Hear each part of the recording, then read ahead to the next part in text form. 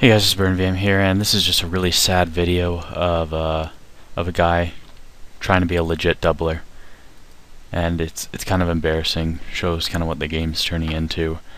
Yeah, sorry about it being infixed, but I lag really hard at the GE, as you can see. So when I play infixed, it's a lot better. This is really funny. Check this out. So this guy is convinced that I'm gonna decline right here. Watch this. Ready? Freaking new. Big dog 341. 50k. Let's watch this. He's gonna say I declined. It's gonna be funny. Yeah, nice decline, lol. Posting on YouTube. Lol scams for 50k.